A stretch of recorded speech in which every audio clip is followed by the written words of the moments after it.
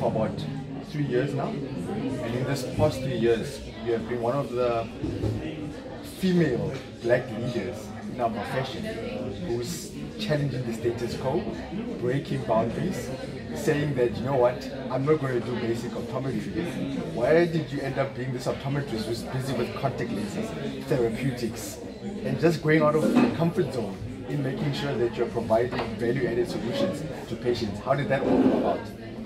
I don't know, I guess it came from, when you're in optometry, you've got your ups and downs, and I'm that person who's, when I'm on my down, that's where my brain starts working more and looking for opportunities. So I keep finding solutions when I get into a hump. I want to get back down there and then start something else. So every time I go through a down in optometry, I always try and get myself up and find another way of making my work more interesting. And then that's when we realize that our scope is so wide, and then we want to try and get as much out of optometry as possible. Wow.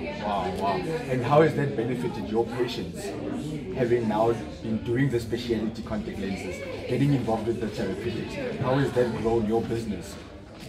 You know what, one thing that we don't realize that we do is that we change personalities. We make people realize themselves better, especially immediately after you fit a contact lens. You change a person. Wow. Their personality, they completely glow. changes. Wow. They glow.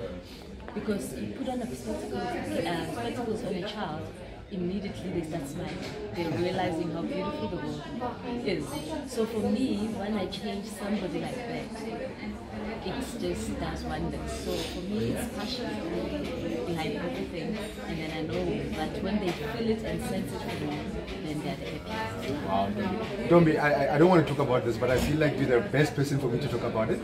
We don't have enough young black optometrists who are taking advantage of the opportunities that contact lenses provide, of specialty lenses in general, or pediatrics, or low vision. Why is it that you find that in our country we've got so many young black optometry students and young optometrists, but they're not taking advantage of what's out there in terms of management options? Why is that the case?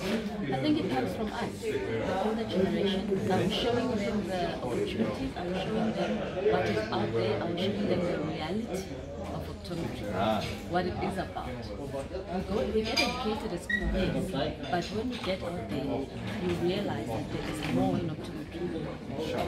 The university teaches you the basics, but you have to now start thinking out of the box, realizing what is out there. And if you're interested, you will see so much more. And most of the young guys depend on us. So we've got a massive responsibility to uplift as we rise. Wow, I mean, I've seen you have held me accountable over the last 2 years to say, Obi, I need you at this conference. Obi, why are you not doing this? Obi, how can we make sure that that environment changes? Thank you so much, Ntombi, for seeing the value that in us working together as an industry, black and white, we can actually take this industry to a whole nother level. And you work with a lot of young people in your practice.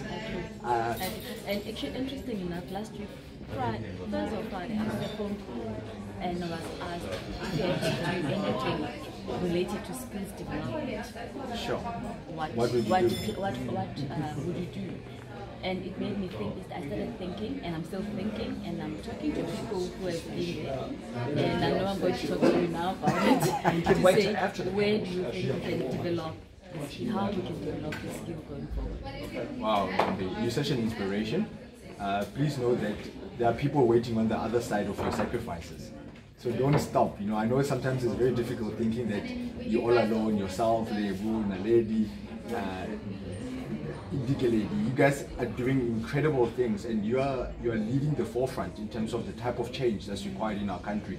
So we are available to support you ladies in whichever capacity that you feel it's important. And let's do this and make the next generation of optometrists that are going to come be even better than you ladies, because you're an incredible leader. I think we have to do that. We have to have exceptional optometrists. They must love what they do. Like that. No, thanks.